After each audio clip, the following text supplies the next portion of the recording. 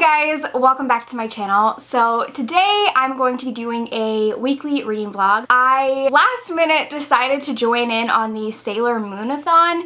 It is a readathon taking place throughout May and it looked like a lot of fun. Basically you join a team and I'm on team Sailor Moon. There's challenges and at the end of the month whichever team read the most books wins. I don't really know. But yeah, it looks like a lot of fun. This month is going to be a little bit chaotic for me because I am moving in a couple weeks and I've done absolutely zero packing for it, so I'm on the right track. I don't really have a TBR set. I'm kind of just going to choose things based on my mood. There is a group book that I'm going to read. I'm not sure which one yet it is because the Sailor Moon group book I've already read, so I'm going to choose a book from a different group. But the first book I'm going to be starting with is Master and Apprentice by Claudia Gray. This is the newest Star Wars book to come out. I think it came out just a couple days ago. I believe that this book takes place at the very beginning of the canon timeline. So if you are thinking about getting into Star Wars books and you've never read any, I feel like this would be a good place to start because it takes place before everything else and it follows Qui-Gon and Obi-Wan. I don't know what the actual plot of this book is. I know that it does take place prior to the Phantom Menace movie, but I've been really excited for this book because Obi-Wan, I think Obi-Wan is my favorite Star Wars character. I go back and forth all the time. I'll say he's my favorite non-female Star Wars character. I feel like Leia and Padme would be above him, but I love Obi-Wan too.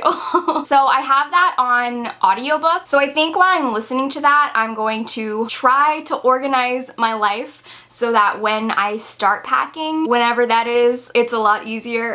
But honestly, I'm just like, I'm so overwhelmed with how much work I have to do. I think packing my books is going to be the biggest task. I don't own as many books as I used to own. I've gotten rid of a ton, but it's still 4 bookshelves worth of books, which is too much. I feel like the fact that I'm in the exact same position I was a couple hours ago makes it look like no time has passed. I just finished Master and Apprentice and I really liked it. I think I'm gonna give it 4 stars. I was right, it does take place at the very beginning of the Star Wars canon. So I definitely think that this book is a good...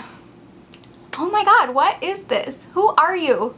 You don't even go here. So I do think that this is a good place to start, and it makes me really excited because the next book in the canon is Queen's Shadow, which is a book about Padme, and I think I'm gonna try to get to that sometime this month, but I want to take a little bit of break because I don't want to get Star Wars burnout. Oh, I should check what challenge I'm going to count it for. Oh, I should have got my glasses. So the challenges for Sailor Moon-a-thon are to reread one of your favorite books, read a book that challenges you, read a book with a character that has special abilities, read a romance book, read a novella, read a book that includes the element of fire, read a book that is 400 pages or more, read a standalone, read a book with a gorgeous cover, read a contemporary novel, and read a dystopian. So I think that the only one this could really count for is a standalone. I also just got an email that my hold of the Wicked Saints audiobook came in from the library. I had already started reading this a couple weeks ago and then I didn't listen to the audiobook quick enough, so I lost it and I had to go back in line. So I think I'm going to start listening to that and try to finish it, and I will probably count that one for the read a book with a character that has special abilities challenge because the main character can do magic. So that counts.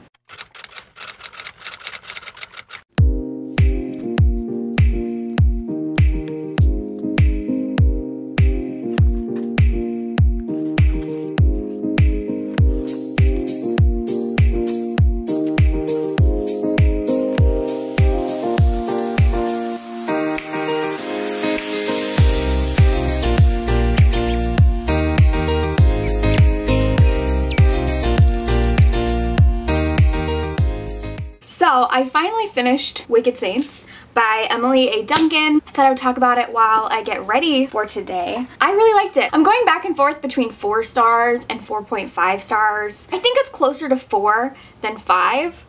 So I'm just gonna go with 4 stars, but I really did like it. So basically this book is a kind of gothic, Russian and Polish inspired fantasy, and I've been following the author for a really long time. I definitely had a bias going into this book because I already just like really liked the author, and I'd been seeing like all her tweets and fan art of the book for over a year. And just from everything that she had said and the fan art I'd seen, I knew that I would like it. So yeah, it's like a gothic fantasy, and it basically follows this girl named Nadia who is able to communicate with gods, and she has these prayer beads, and there's a bead for every single god and goddess, and when she touches a specific bead, she's able to communicate with that god, and they give her their powers. So some of them have like strength powers, some of them have healing powers, some of them have like sight powers. I don't know, they all have different powers, and she is able to use those. And so because of that, she is being hunted down by her kingdom's enemies, who basically want to get rid of the gods because they do blood magic, and blood magic in this world is seen as heresy. It's seen as like an act against the gods. So all the people who live in Nadia's kingdom, who are very devout, that pretty much their entire lives revolve around their religion and their gods, they see blood magic as just being like the worst form of sin. So Nadia is being hunted down because she can communicate with the gods. The prince of the blood magic kingdom is the one that's hunting her down. And so at the beginning of the book, he attacks her monastery and she goes on the run, and she ends up kind of running into this rogue blood mage who is on his own mission to end the war, basically. And the tagline of this book is "A girl, a prince, and a monster," which was just like, I love that. I really liked the monster character. His name, oh crap, hold on. His name is super hard to pronounce. His name is like Malachias. That's how the audiobook narrator said it, but I know that the author pronounces it different. But anyways, we're just gonna go with that for now.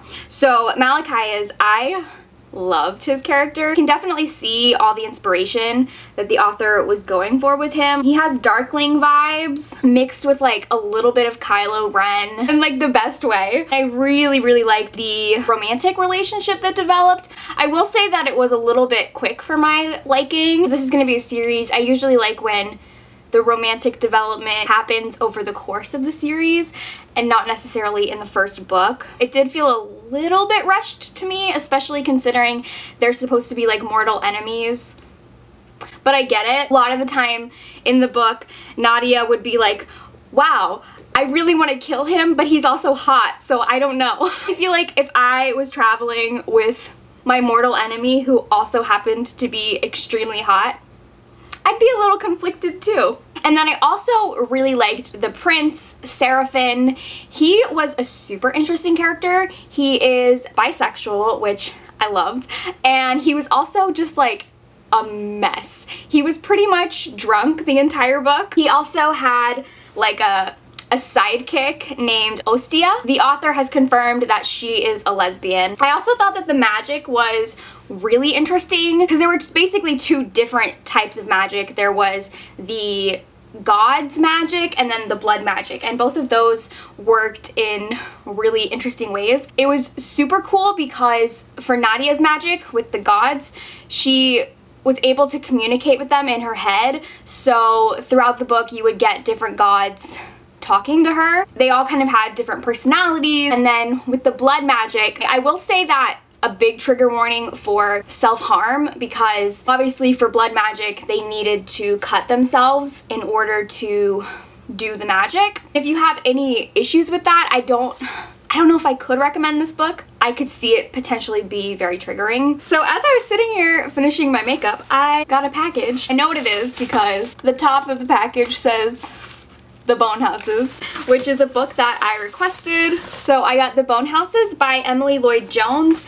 This sounds so good. It says Buffy meets the Walking Dead. It's a historical horror novel set in medieval Wales, and it's about this girl and her brother who work in a graveyard as grave diggers. The problem in this area of being a grave digger is that the dead won't stay dead. There is a decades-old curse where the dead rise again. They are called bone houses. And when a new character comes into town, the bone houses start attacking him. So him and the main character end up going on a journey to figure out what's going on. That's a very vague synopsis, I'm sorry. The fact that it is a historical horror. I don't know if I've ever read any historical horror books, so I'm very excited for this, and this comes out on September 19th. So now I think I'm going to start reading The Bone Witch by Rin Chupeco. This is going to be for the group book. It's not my group's book because my group book is The Star-Touched Queen, and I have already read that, so I'm reading another group's pick. And I'm really excited for this. I know that Melanie from Mel to the Any loves this series. We usually have like very similar taste in books, so I feel like I'm going to love this. All I know about it is that it's about this girl who, when her brother dies, she accidentally raises him from the dead, and she discovers that she is a bone witch. I'm now just realizing that both of these have similar vibes, like they're both the bone something and about raising the dead. I've been loving books that have to do with necromancy, so if you have any recommendations of other books that have to do with necromancy, definitely let me know.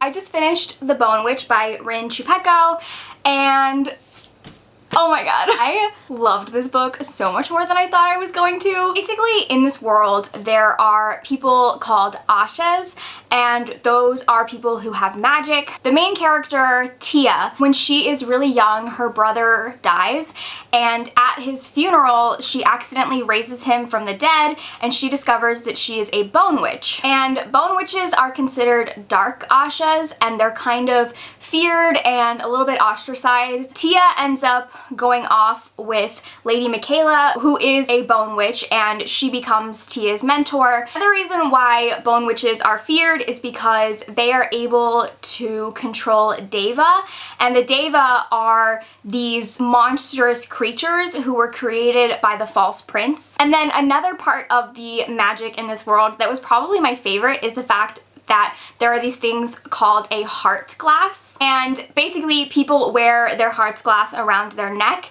and they change colors based on their feelings. So if it's blue, that means they're worried. If it's red, that means they're angry. And then a silver heart glass means that you can draw runes. And if you're a girl and you have a silver heart glass, that means you're an Asha. And if you're a boy and you have a silver heart glass, that means you are conscripted into the army. And then the other really cool but also scary thing about a heart's glass is that when you fall in love with someone, you can give them your heart's glass. Like Tia's parents have given each other their heart's glass, so Tia's mother wears her father's heart's glass and Tia's father wears her mother's heart's glass, and it can be a really loving thing. But the scary part of that is that when someone is wearing your heart's glass, they can control you. One of the aspects of this book that I think is what made me love it the most is that the story is being told by Tia from the future. So an older version of Tia is telling this entire story to someone, and so in between every chapter we get the point of view of this character called the Bard, who is the one that Tia is telling the story to, and we find out that Tia has been exiled for some reason, and the person that she loves is dead, and she's raising all of these Deva to create this army. None of that is a spoiler, by the way. You find out all of that at the very beginning. But it's so interesting that basically the future Tia is a villain, and we're going back and hearing the story of her childhood where she was first learning all of her magic, and during that time she was very innocent and naive, and she was still finding herself. So the contrast of the two was so interesting, and all I wanted to do was figure out how she got from who she was to this like villainous character. I also really liked the potential romantic direction that it was going in. There really wasn't romance in this book. Tia does have a crush on someone, but nothing ever happens really. The ending of this book definitely hints towards the next book having more of a romantic development, but in this book in particular, there really isn't any romance. I would say that the relationship that was the focus of this book was the relationship between Tia and her brother.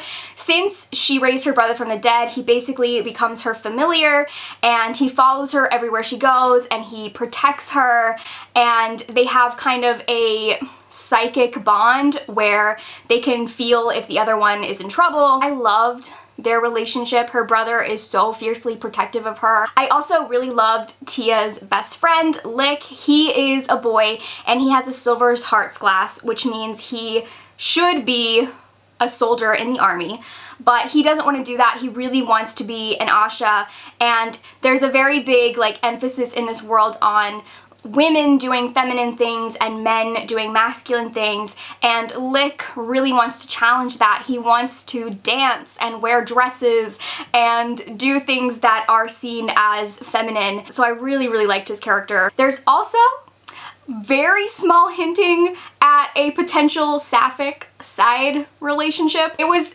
so small. It could have just been me reading into it, but I'm really hoping that something happens with that in the next book. But yeah, overall, I really loved this, and the way that it ended, I'm so upset I don't have the second book. I already put it on hold at my library, but it's gonna be a while because I would totally read it right now if I had it. So I think the next book I'm going to read is Red, White, and Royal Blue. I have already started this. I think I'm about like 30 or 40% into it, and I'm already loving it. I feel like it's gonna end up being a 5-star book. But basically it is a new adult romance between the son of the first female president of the United States and the Prince of England. I just finished Red, White, and Royal Blue, and I was right. I gave it 5 stars. It was so good, and it was like everything that I wanted it to be. It was cute and sexy and romantic and funny. Like, I laughed so many times. I also related to this book so much. It is insane how much I am like Alex, because he's bisexual, he's half white, half Mexican, he's from Austin, Texas. Is he just the male version of me? I really loved his character. I loved Prince Henry. The romance was everything. I realized I didn't really explain much about the plot other than it's the first son and the Prince of England. Basically, they are enemies, and at the very beginning of the book they get into a public fight and it causes this huge international scandal.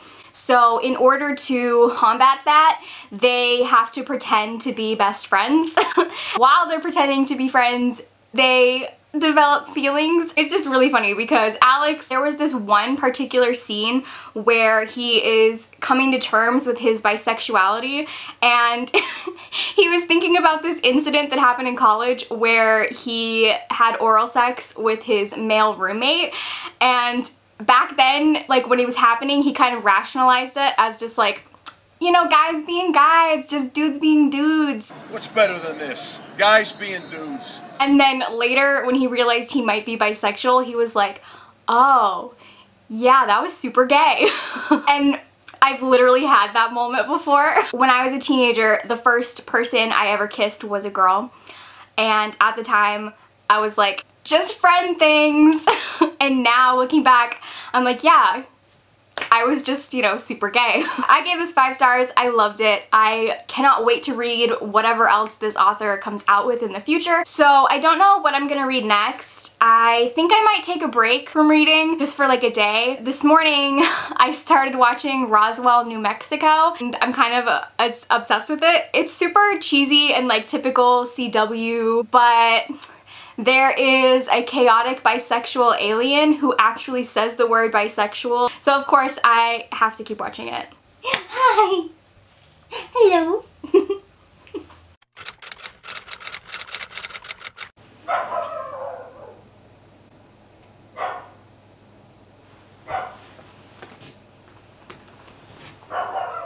I think a package is being delivered.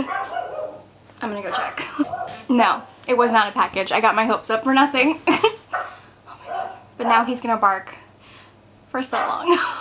Loki! I love you, but stop. So it is May 7th, and I think we're gonna end the vlog today because I make my life so much more complicated than it has to be. I'm currently filming 2 different reading vlogs. So this whole week I've been reading more books than I've been telling you guys. I'm also reading books for another vlog that's like one of those reading experiment type of vlogs. So I can't tell you guys what those books are. Like yesterday I read an entire book, but I couldn't tell this vlog what I was reading because it's for my other vlog.